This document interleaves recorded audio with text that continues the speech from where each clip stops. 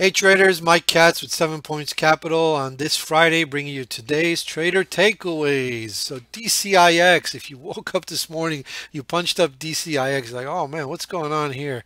This thing by the open was up almost 200%. It tripled, which was absolutely insane. So these shippers are moving again. I want to spend a few minutes just going over what we did here in DCIX. Some good trades and ones that should probably present themselves over and over in these low floaters. So this one was a former runner from a couple months ago, about a month ago, I'd say.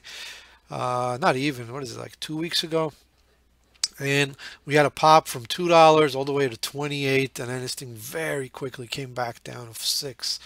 So I pretty much thought this thing was done. Probably, when it was 15, I was shorting it and holding, and I just covered at 10 and couldn't get more of a borrow. Had to cover below 10, and I was like, all right, too bad. I'm gonna miss out on the next $5, $10 when it goes back to 2. So I wasn't expecting this move up, but this morning when this thing, I punched it up and I look at the top movers, and this was already up 100% here at $12. Like, oh my God, what's going on here? So these things can be very vicious to the upside, right? Looks like it had earnings. They only lost about $128 per share, and it's what, a $7 stock. So they only lost $128 a share. Quality company here. Up 100% when I come in and I see what's going on here, 8:30 in the morning. But this thing is still strong, still on the front side of the move, making a higher high, higher low. And I know it's trash, right? But I don't want to get in the way and get caught up on the short side if this thing is just going to rip everybody's face off and go to $30. And it's done that before. So in the morning I was thinking, you can see these lines here, I'm drawing support and resistance, and I'm saying to myself, okay, if it wants to go up, I'll try to participate on the long side, and then eventually I want to try to capture the short side of this thing. So let's zoom in a little bit to the morning.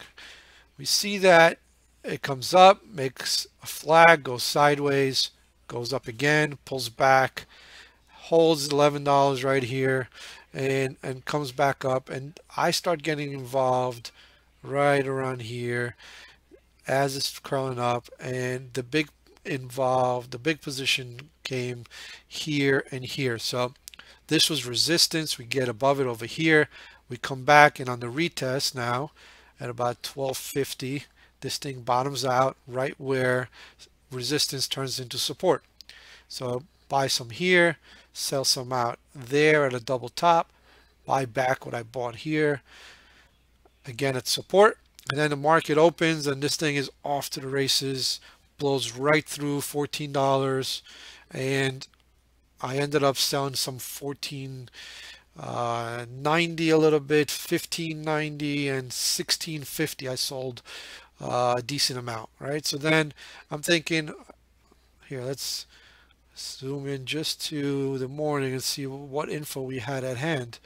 So right here, it's going up. I already scaled out. I'm thinking, all right, if there's a dip and a pullback to $14, right, this resistance, which is now support, I'd like to buy some back. And we do get a pullback.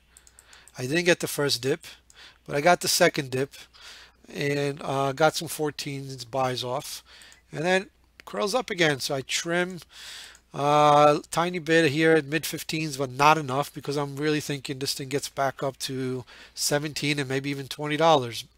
So this thing starts to go sideways instead of bumping up, making lower low, lower high. And when it breaks VWAP and holds below, that was it. It breaks the support. I'm saying to myself, I'm done with it, right? So made some money from here up there, gave some money back here as it starts to go lower, but I'm green on the symbol, right? So now I'm just thinking to myself, where can I get involved if this is now putting in the backside, if this is toppy, where can I get involved to put a short on? And right here it starts showing if this is the lower high versus this, then it's looking like a descending triangle.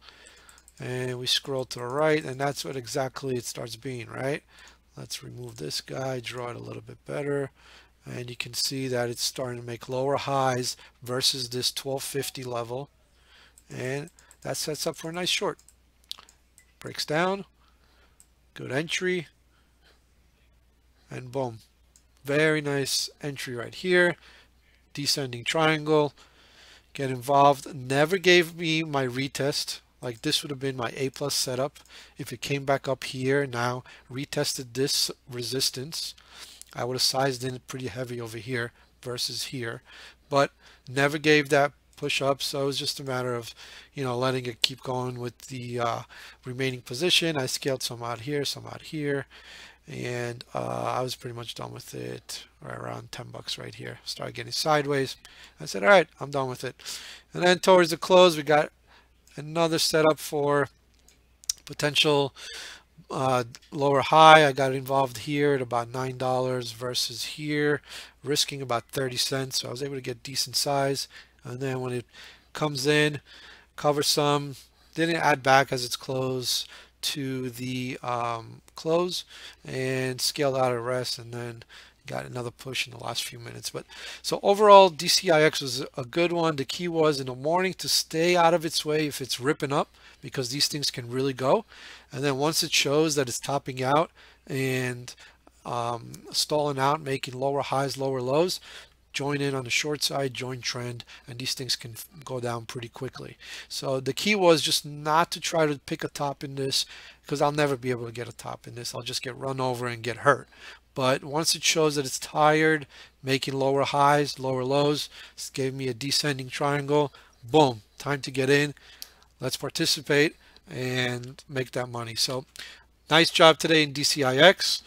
Excited for the weekend. Get some rest, read some books, enjoy the weekend with the family, and looking forward to next week. Thank you guys for watching.